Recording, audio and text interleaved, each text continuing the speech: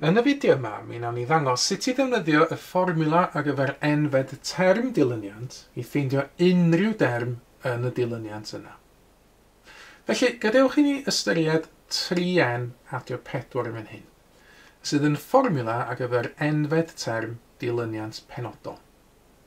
Wel, i gychwyn, gadewch i ni ffeindio cychwyn y dilyniant yna. A mi wnawn ni gychwyn o'r cychwyn, mi wnawn ni ystyried beth yw term cyntaf y dilyniant. Nawr, i ffeindio'r term cyntaf, be dyn ni'n neud ydy, dyn ni'n amnewid 1 i mewn yn lle n yn y fformiwla yma. Felly, y swm i wneud ydy 3 lluosi hefo 1. Wedyn adio 4, dyna mae'r fformiwla ddeud i fi wneud. 3 lluosi 1 yn 3, a mae 3 adio 4 yn 7. Felly, mae'r dilyniant yma yn cychwyn hefo yr rhif 7. Lle dyn ni'n mynd nesaf, beth yw ail derm y dilyniant? Wel, i ffeindio'r ail derm, dyn ni'n amnewid 2 i mewn yn lle n yn y fformiwla.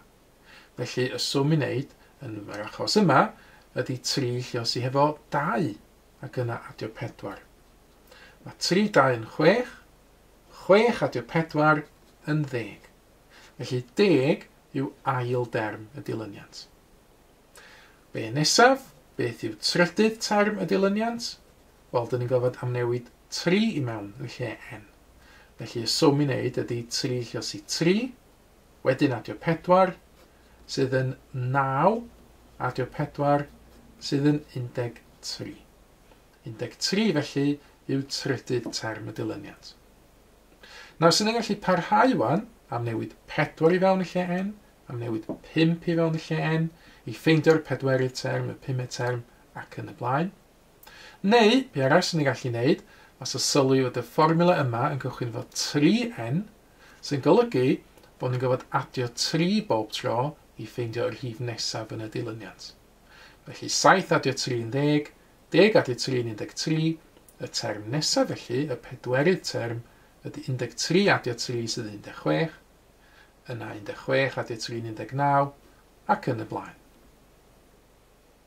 Nawr nesaf, gadewch i ni ystyried eto ar gyfer y dilyniant yma, beth yw canfed term y dilyniant? Nawr, un ffordd o ffeindio'r canfed term byddai sgwennu allan y dilyniant, y cant rhif cyntaf. Ond wrth gwrs, o hynna'n cymryd dipyn amser i mi wneud, a sy'n ni'n gofod bod yn reit gywir yn y cyfrifiadau dwi'n wneud, dim camgymeriadau am 100 o rifau. Mae yna ffordd gyflymach. Y ffordd gyflymach ydy defnyddio hwn, y fformiwla ar gyfer y enfed term, ac amnewid 100 i fewn y lle n. Os dwi'n newid 100 i fewn y lle n, dwi'n gofod wneud y swm 3 lluosi efo 100. Yna adio 4. 3 lluosi 100 yn 300. Adio'r 4 ymlaen, dwi'n cyrraedd 304. Felly, dwi'n gallu gweld o hyn yn awr, pe bawn ni yn sgwennu allan y dilyniant yma'n llawn, y 100 rhif cyntaf, dwi'n gwybod na'r canfed rhif yn y dilyniant, y canfed term, fyddai 304. Cyfle nawr ydych chi roi cynnig ar ddefnyddio fformiwla ar gyfer enfed term i ffeindio termau penodol mewn dilyniant.